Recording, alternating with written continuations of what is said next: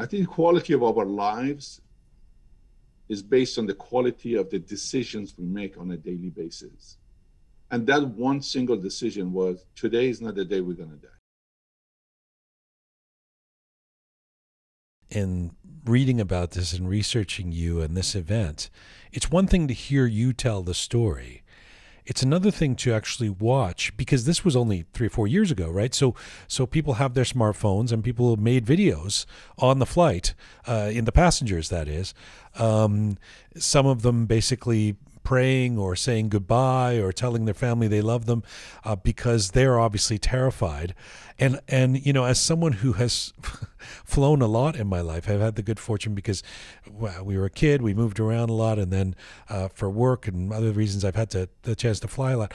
I still have never gotten used to turbulence. It still freaks me out. And I just wonder, even when you've done the 30,000 hours and the 15 million miles and all of your credentials in the 35 years, are you scared in that moment? Was this enough to actually scare you, or did you somehow feel like you were going to be able to pull this off? No, I was not scared at all. I didn't have time to be scared.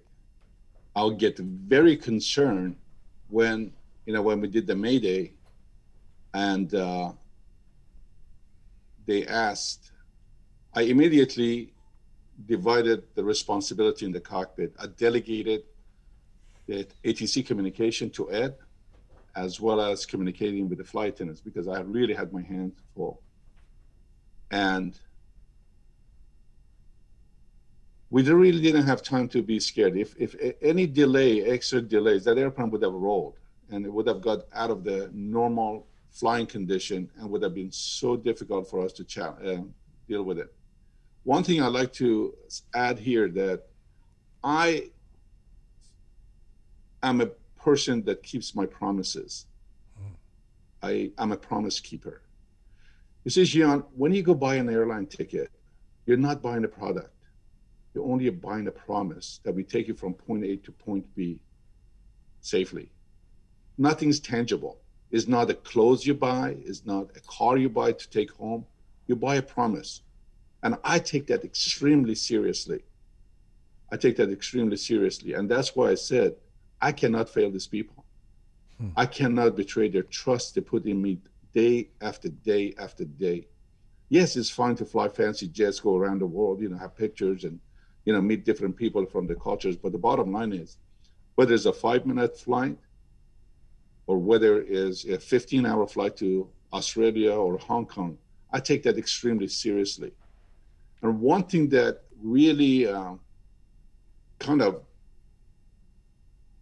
impacted me and my decision is that when ATC asked Ed how many souls on board and how much fuel so they could prepare themselves, he said 381 souls.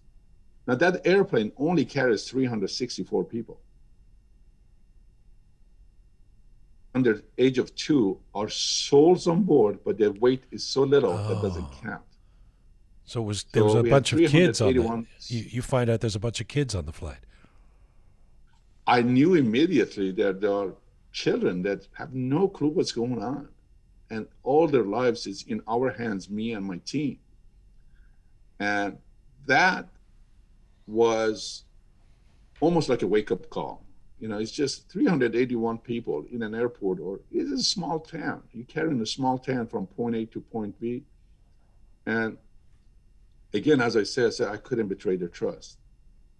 And also I had some unfinished business that, with my dad. He had become very sick with cancer. He was in a hospital.